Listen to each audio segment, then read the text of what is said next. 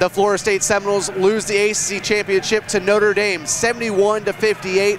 Melissa, the big thing was points in the paint. Notre Dame played very well inside the paint, and it was the rebounds for Notre Dame to pull this one out. Yeah, the first time all season that Florida State has been out-rebounded by an opponent. Give Notre Dame credit. They proved why they're the #2 team in the country, deserving of a #1 seed in the NCAA tournament. And the good news for Florida State is it doesn't end here. Right. Florida State will have the opportunity most likely to host a first and second round games in the NCAA tournament in Tallahassee. And we'll have a chance to get back on the court and hopefully have a chance to get to another big game championship like this. Selection show is March 16th. You can come to the Tucker Center and watch that, but let's send it to the locker room and get comments from head coach Sue Samrow. I just didn't feel like our effort was the same as it's been.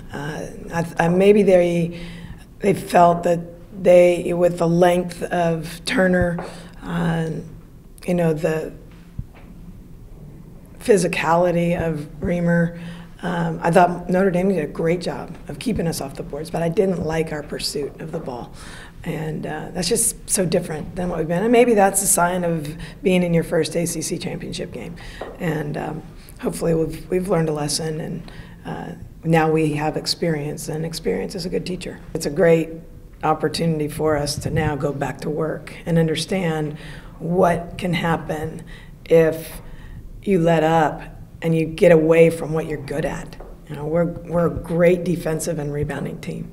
We weren't today. There's no reason this game should get to us. I mean, they're the #2 team in the country. They're an excellent basketball team. We're playing them in our first ACC championship game. I mean, it's a learning tool, and now we've got some time off, and then we'll get back to work. And it was one of our goals, but it certainly wasn't the only one.